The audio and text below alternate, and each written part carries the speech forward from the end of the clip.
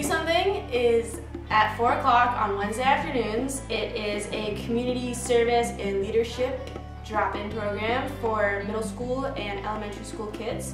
We do different service learning projects every week.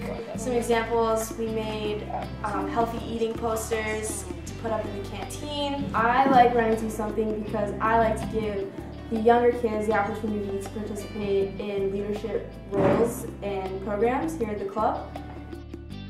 I like to do Something because you can be as creative as you want and you can help the community in creative ways. I like to do Something because it's fun ways to help the community.